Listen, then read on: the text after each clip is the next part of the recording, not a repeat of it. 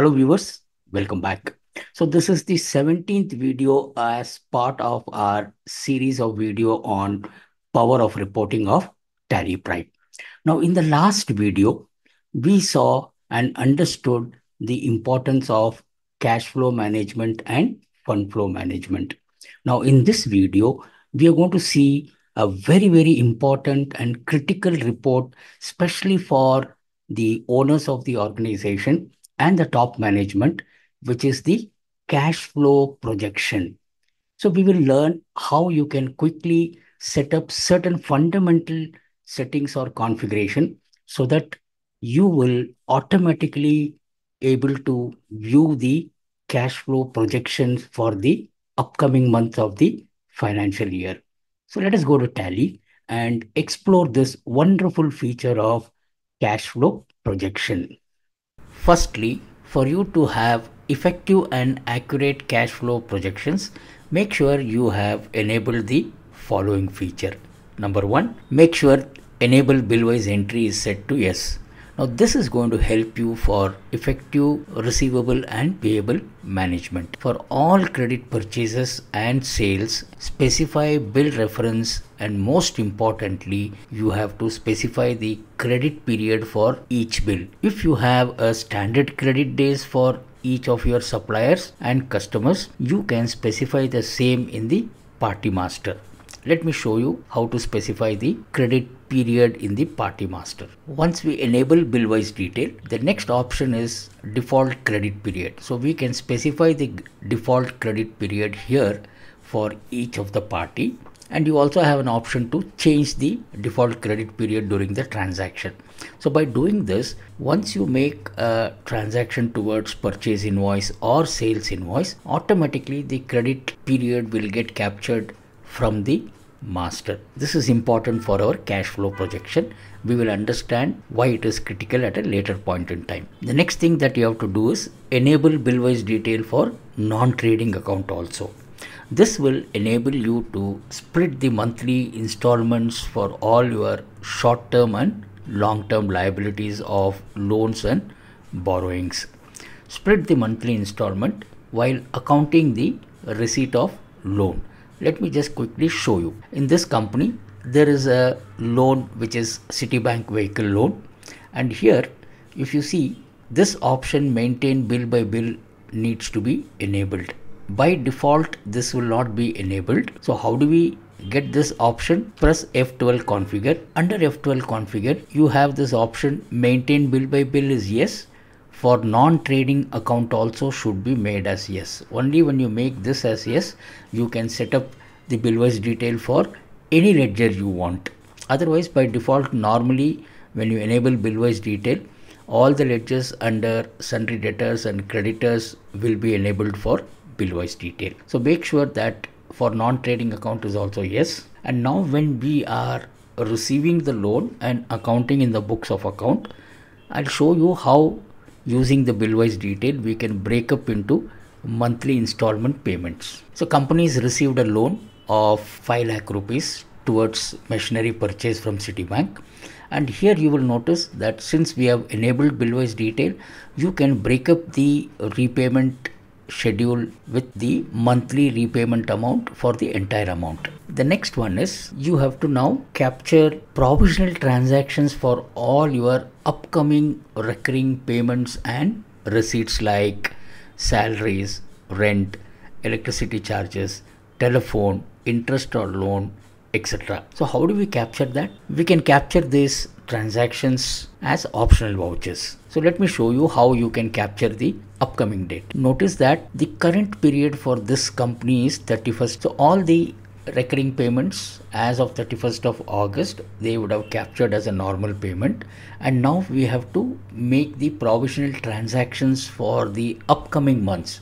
So that is when we will get a proper analysis of our cash flow projection. So how do we capture? Now this is an optional voucher. It says status is optional and the date is 1st of September, which is the future date.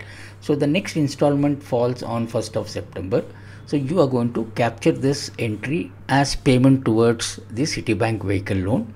but you have to mark this as optional. How do we mark this as optional? While capturing the transaction, before you save the voucher, on the right hand side, now you are seeing this as regular because this option is toggled. You will see optional voucher here. When you click on optional voucher, you will get this status as optional voucher and save this.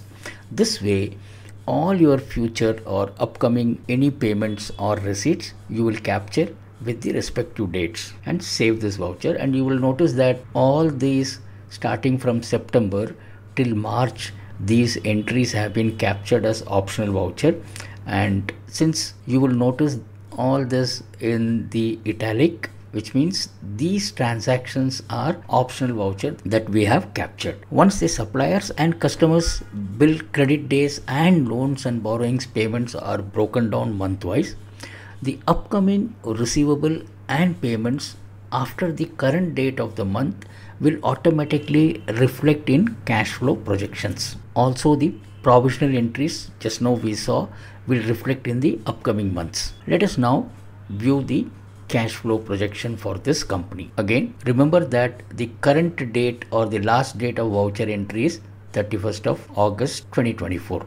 So which means now the cash flow projections the company would want to see starting from 1st of September till the end of the financial year. To view cash flow projections, again click on go to and just type projections and select cash flow projections.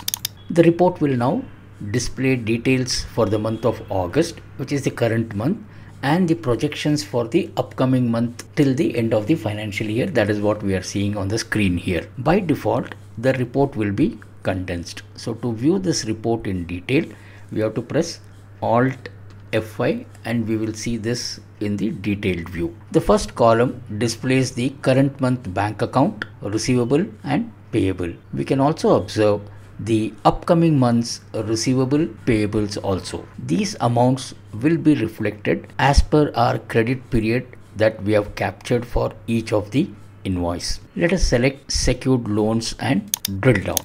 Note, these are the monthly payment breakup that we have captured while accounting of loans and borrowing. In this company, there are two loans. One, there is a term loan which is carried over from the previous financial year, and in the current financial year the company is availed one loan which we just now saw in the transaction. Now quickly, if we want to view this breakup, so you will observe here that September month, October, November, December till the month of March we had broken down this payable. So quickly to view this, click on Citibank vehicle loan and you will have this transaction detail. Select the transaction and we will see that since we have broken down this installment to be payable month wise, and this is the information that we are viewing here month on month in the cash flow projections. Let us escape and come back to the main report. Now this report is not complete. What is missing? A, the cash balance is not getting displayed here. B, as of August, the company might have overdue receivables and payables, which means as on 31st of August, what is the amount of receivables which the company should have received but not received as on date, and similarly overdue payments which the company has not paid the pending amounts as per the due date. So this information, there could be overdue receivable and there could be overdue payable. So we have to see if there are any overdue receivable and payable. C, the provisional transactions that we have captured for all recurring payments for the upcoming months through optional voucher should also get reflected here. Only then we will see the proper cash flow projections. How do we bring this information now to this report? On the right hand side button bar, we see this button basis of value. Click on basis of value and now we have the list of configuration where we have these three options. Include cash account, you have to just press enter or click here so that it will toggle from no to yes. Come down to the second option, which is include scenario. Include scenario are those transactions which will now get added to the cash flow projections of all the provisional transactions that we have captured in the company through optional vouchers. So again, set this to yes. The third one is include overdues. So which means as on today, what is the amount of overdue amounts that needs to be received or paid, which is not received or paid as on date? Again, set this to yes, and now you can just press escape or press Ctrl A. We will now observe the cash in hand is come. You will see that new line item which says overdue receivables of 5,38,280 is now added here. Similarly, there is a overdue payable as on date which is 4,07,088. Now if you want to view the detail of overdue receivable, all you have to do is just select overdue receivable, and when you press enter or when you double click here, you will get the detail of parties, amount overdue. It will also give you the detail of the due date, and also the overdue days is visible here. Escape. Similarly, we can view overdue payables also. So we have this detail here, due date and the overdue days. Escape. Next important aspect is the monthly recurring payments for upcoming months, which we had captured as optional vouchers. I'm sure all of you are aware that once we capture any voucher with the status as optional, those transactions will not impact the books of accounts. So let us select cash and bank payable. So it very clearly says that for the upcoming months, very clearly states that for the upcoming months, payment is not made, but it could be payable through either cash or bank. So select cash or bank payable, and we go inside to view the transactions that we have captured as optional vouchers, which now says for the month of September,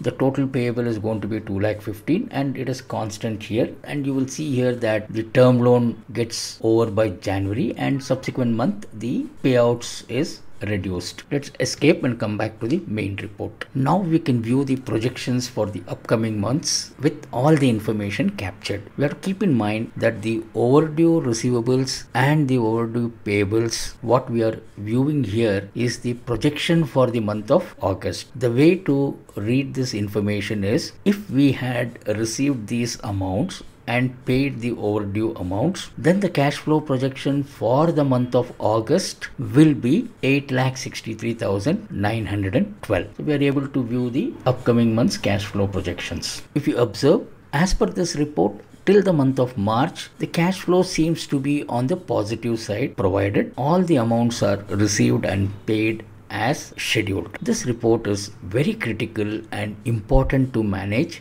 cash flow effectively. I hope the configurations that we understood about the receivable payable management, and also the optional entries that we were able to capture for all the recurring payments, how impactful it is going to be to provide you the proper cash flow projections for the upcoming months. Also, we saw how you can break up your liabilities on a monthly basis, especially the EMIs of the loan, and impacting your cash flow projections. So thank you all once again for staying till the end. See you all in the next session. Thank you very much.